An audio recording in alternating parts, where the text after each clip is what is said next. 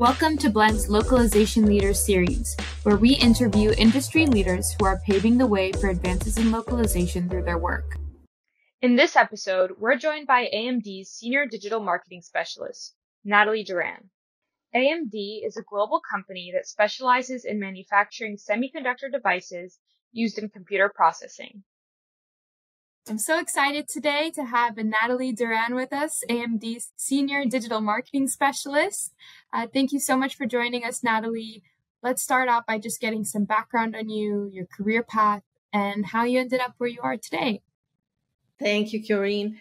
I'm very happy to be here and very honored. So thank you for the invitation.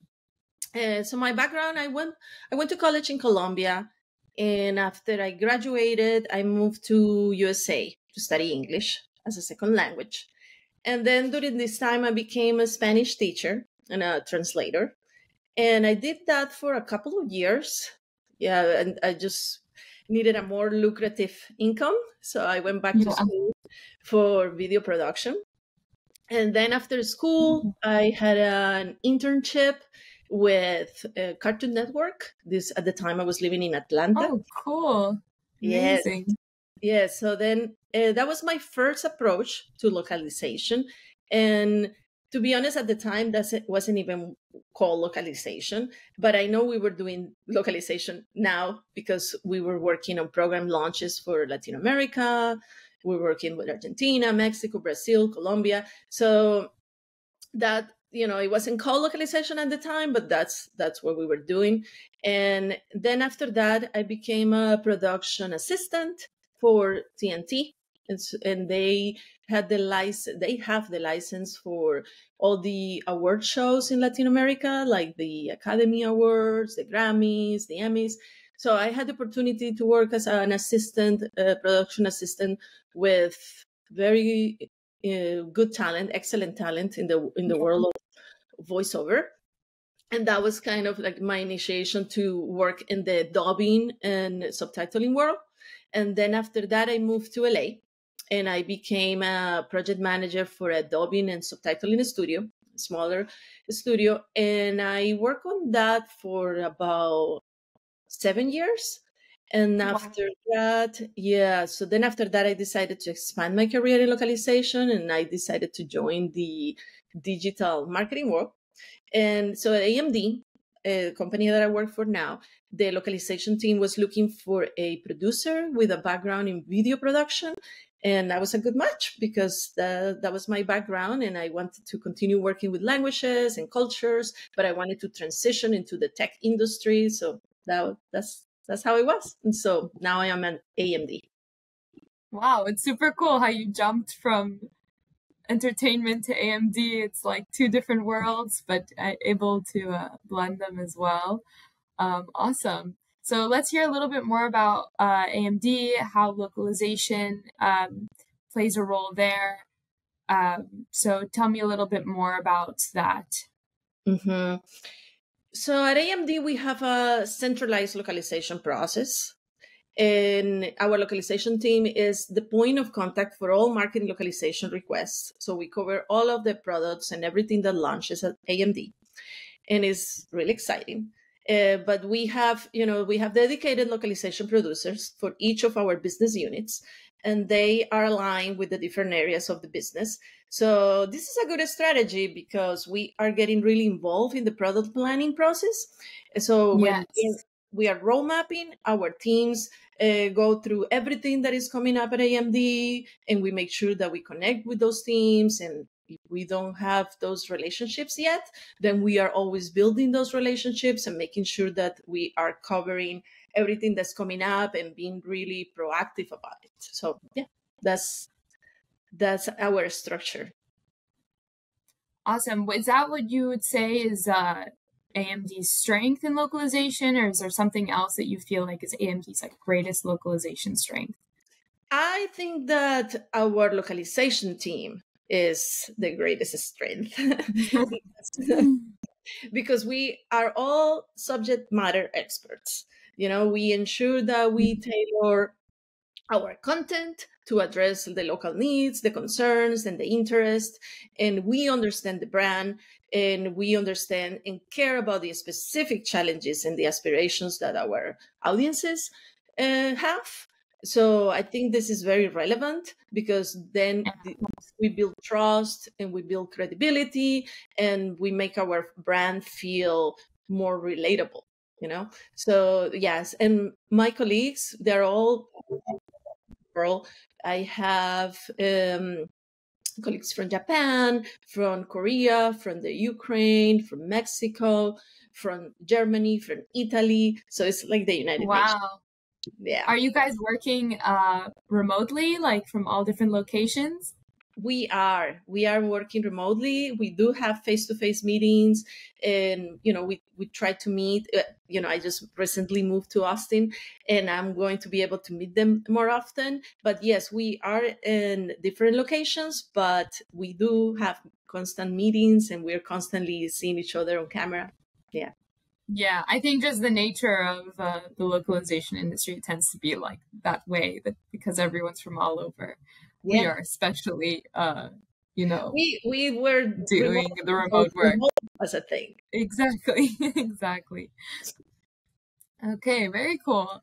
So like you said before, a while back, the localization industry didn't even have a name. But today, the importance of localization is becoming more and more recognized. But still, it can be challenging for localization employees to gain budget and resources. Do you have any tips for localization managers that are looking to demonstrate the value of localization? Yes, I think that you have to identify the key stakeholders and understand their priorities and their concerns, right? Because different stakeholders might be interested in different aspects of the localization. Some of them are interested in the revenue growth. Some of them are, interested in brand consistency or, customer satisfaction. So I think that first you identify that, and then you have to provide concrete data. And how do you do that? Well, with the statistics and asset utilization, right? So that you can highlight the potential benefits of the localization of a product in a specific region, right? But also I think that you should include metrics so that you can show, increased revenue to your stakeholders, and how the customer engagement has improved. Also, if there are more like higher conversion rates. I also think that, if you reduce the customer support request, and that's another good sign that you're doing well in the localization, especially for e-learning materials. So yeah, I think that, if you use case studies and examples from your projects to prove the stakeholders, that there's possibility of increasing the localization in one specific market. I think that will add value to your team. Absolutely. Yeah. Keeping their interests in mind. Yeah. And I also think it's important to use case studies from other localization industries, and also show successful localization outcomes, and so that you can learn from other companies as well. Yeah. Yeah. I mean, we do it in every other area, so why not in localization? Mm-hmm. Absolutely. So from your experience in the industry, what piece of advice do you have for other localization professionals, or perhaps someone who is new and wants to enter the industry? Do you have any piece of advice you would share? Yeah. I think that you have to have a holistic understanding of language and culture, right? Mm-hmm. So that you can have a high level of proficiency in one foreign language if you can, if it's possible. I think that it really helps if you have one foreign language that you know very well besides English. And I also think that if you develop your cultural sensitivity, by, immersing yourself in like different cultures and reading foreign literature and watching foreign films and interacting with people from diverse backgrounds. I think that also helps a lot in the world of localization.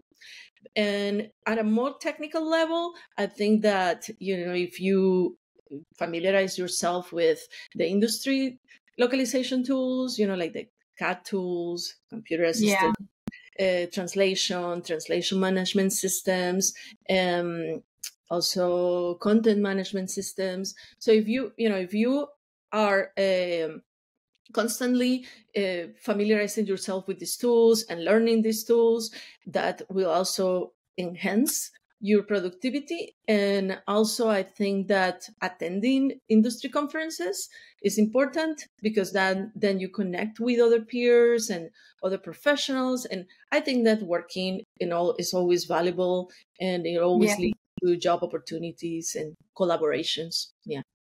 That was really great advice. I think everything you said is just like really important to keep in mind, not just thinking about having the passion for culture, having the passion for language, also looking at, you know, being on top of all the technologies that are coming out, and networking. It's great.